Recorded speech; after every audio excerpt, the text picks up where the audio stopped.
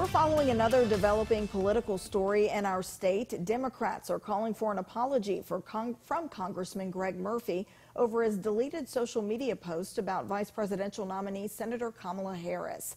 This comes after last night's vice presidential debate when Murphy posted a tweet calling Harris a walking disaster, saying she was only chosen as Joe Biden's running mate, quote, for her color and her race.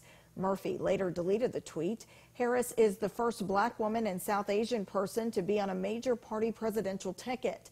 The state Democratic Party issued a statement today about Murphy's deleted statement, calling it, quote, racist and offensive and demanding an apology. Congressman Murphy is not responding to calls to his office with questions about his deleted tweet about the Democrats' vice presidential candidate.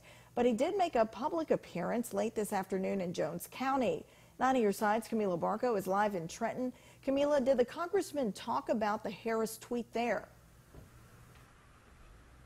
No, Shayla, Murphy did not bring up anything about the California senator or his social media message. He was here to speak about the opening of Trenton's new volunteer fire station, the facility that was damaged during Hurricane Florence in 2018. Murphy took part in this afternoon's ceremony, sharing a few words about the fire station and how the East is working to recover from Hurricane Florence.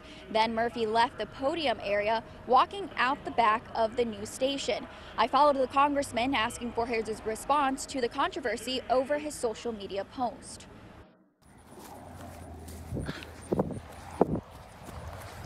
Mr. Murphy, do you have 5 seconds to talk?